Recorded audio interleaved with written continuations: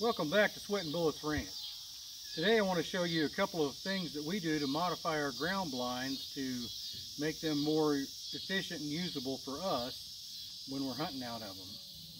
Behind me you can see we've got a couple of our blinds sitting out. This one on your left is actually the Rhino 180 blind. It's a see-through blind. We'll show you that in a minute.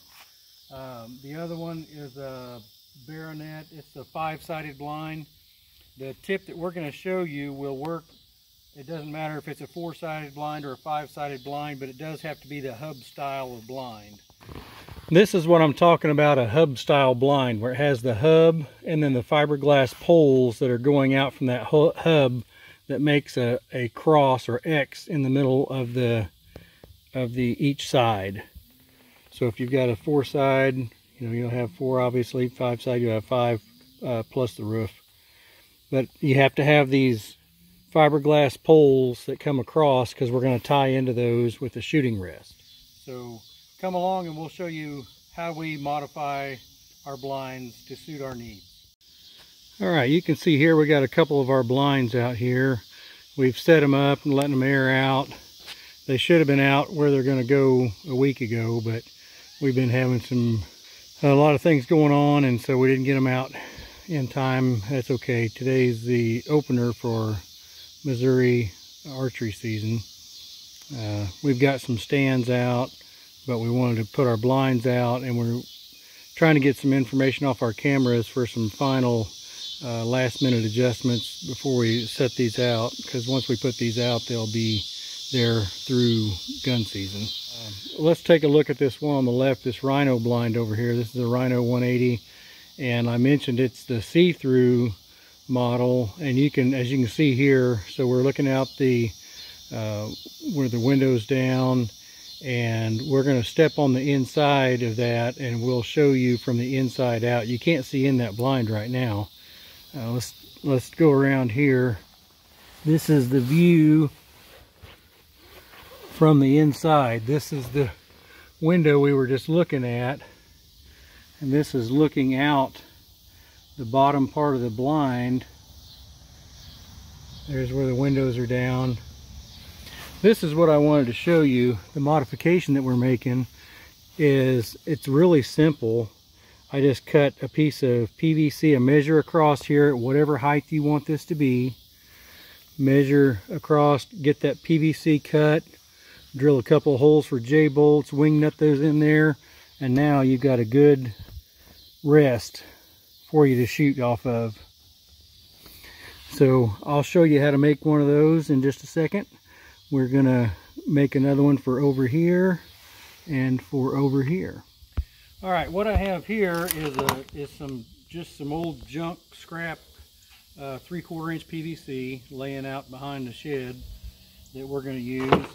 I want the height that I want, I measured across. The poles come up there, and they're 24 inches where I want, at the height that I want. So I'm going to cut this an inch longer at 25 inches. This is not precise. You can mark this with your knife or whatever you want to. I'm just going to use my finger for right now, and I'm just going to cut that off there. There, I made my mark. There you go. Simple enough. This is, like I said, this is not precise.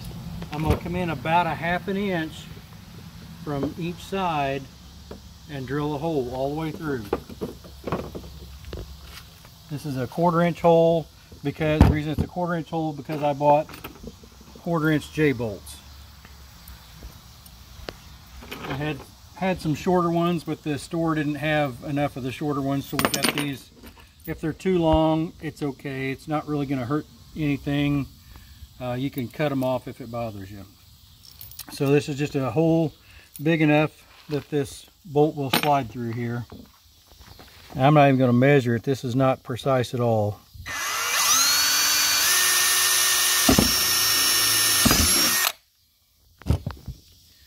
Now the one thing I do want to caution you with is, I'm going to stick this drill bit through there.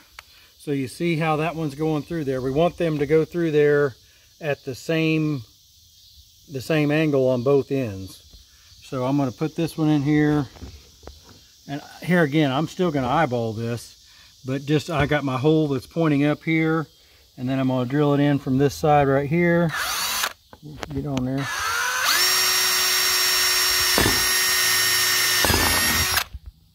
All right. Since this bolt is long, I'm going to go ahead and install it out here.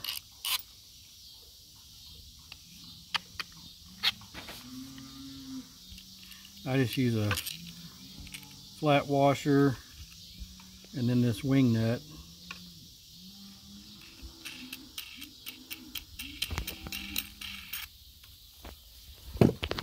Grab another one here.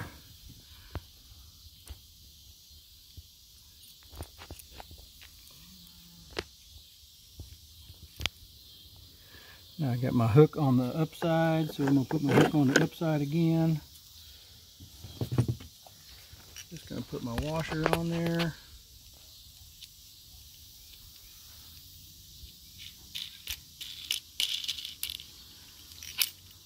Alright, that's all we need for this one.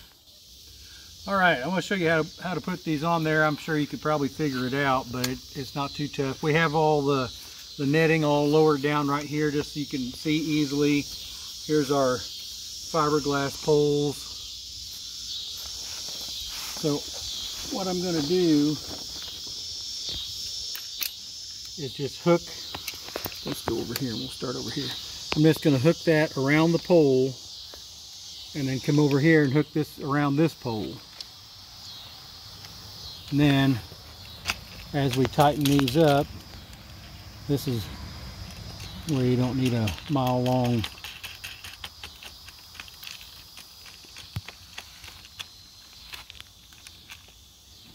don't have to be unbelievably tight.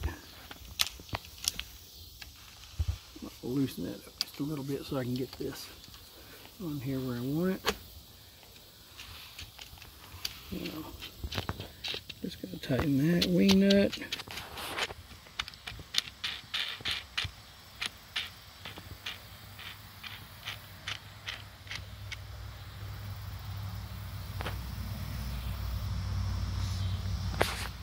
Come back over and get this one snugged up. There we go. And this is also going to help tie the blind together as well. So now in practice, that window will not be all the way down. It'll probably be up something like this.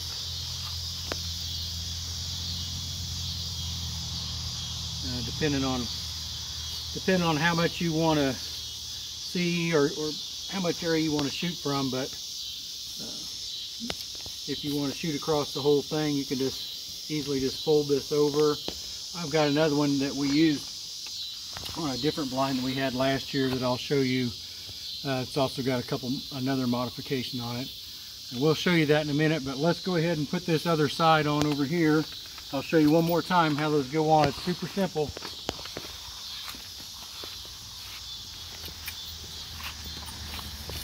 I'm just going to lower this down so you can see again. So I'm just going to hook that over the pole here, over the fiberglass pole of the blind. Hook it over right here on this side.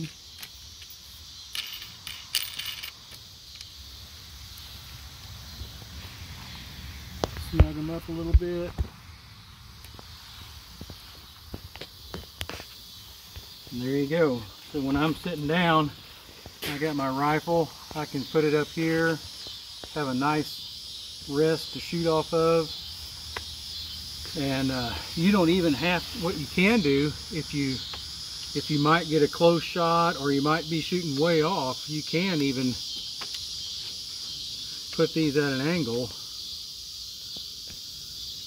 Something like this. It does a couple of things for you. Actually, it kind of breaks up where you don't just have a straight horizontal line going across your window.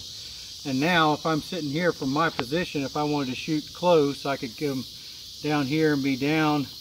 If it's further away, I can just slide up and gain elevation as I slide up and just adjust myself from inside the blind. So it's another option. These are pretty cheap to make.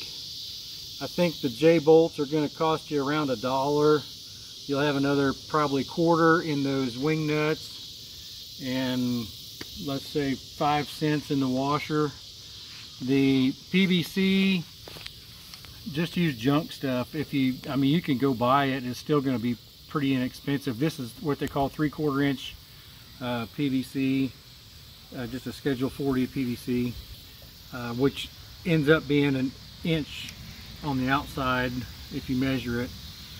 And here's one that we had from a different blind last year.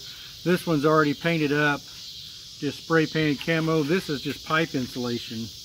A pool noodle would work fine if you could get a black one or something that's not, you know, brightly colored. But you can just get pipe insulation and put over this. I split this so that we could get it on there. This is obviously a different size. It would be more for like this area, but it was for a different blind. You could drill holes in here and make it adjustable to go, you know, for different widths or whatever. One other thing that I did on this one, on these, loosen this up a little bit and I'll show you. I also came in here, if you can see here, and put some heat shrink tubing on there to keep this from being metal against that fiberglass. And I'll probably go ahead and do that on these other ones as well, just to offer a little bit of protection so we don't have that metal squishing in on that fiberglass, and it still works just the same. So I think, come on over to the other blind, I'll show you a couple more little things that we do for our hunting blinds. All right, we're in our other blind now. This is the Baronet Blockout 5, I think it's called. Like I mentioned before, it's a 5-sided blind. This thing is huge on the inside. It's a new blind that we've got, so it doesn't have any shooting rests on it. We went ahead and cut some. We've got 2, 3, 4. We actually have 5 shooting rests on this one. But look right down here, and I want to show you a couple of things that we do in the field in use. We take this. This is just a moving blanket from Harbor Freight. You can catch them on sale. There's a couple of different sizes, but the bigger one, I think it runs $5 or $6 on sale. And when you get it out in the field to put your blind and you're hunting in it, it's really super nice to have something on the ground. It allows you to kind of move around and not lose your stuff. It keeps you quiet. If you don't do this, there's always some, you know, something poking you or whatever. So that's one thing. And then another thing I want to show you, this little accessory over here. Now this is a store-bought accessory, and I don't know who to give credit for, because I don't know where I got this at. We've had this for a few years. But this just is a shelf. It's got some hooks, got a cup holder here, and this is kind of what inspired the shooting rest, because this just goes on with these nuts. So what it is it's got this rod that holds it in there. You just put that on there, and then put the nuts on here. It holds on to these fiberglass poles. Gives you a shelf if you got your coffee cup in the morning, or a bottle of water if it's, you know, bow season, which is still 90-something degrees in Missouri. Got a couple of hooks for range finders, you know, binoculars, whatever. Got a little shelf here so you could put whatever. You've always got something that you want to keep track of. So that's a good place where it's off the ground. You can get to it easy. You always know where it's at. So that's a few things that help us out, keep us out in the field when we're in our hunting blinds. All right, and one final tip I want to share with you. You notice the blinds, the roof, the ceiling is black, the back walls are black, and one thing that you'll really be surprised if you, instead of wearing your camouflage, if you will wear all black. You blend in with the back of this, and you will be amazed at how well you hide from looking from the outside. If somebody's wearing all black, you just really can't see them. Whereas the camouflage, believe it or not, you can see the camouflage against the black background much better. So if you're going out and you're hunting in your blind, you either take a black shirt, jacket, whatever with you, or wear it, and you'll be a lot more hidden. I think that'll help you be a little more successful in your blind hunting. I guess that's all for this time, but come back again. Thanks for joining us here at Sweatin' Bullets. God bless.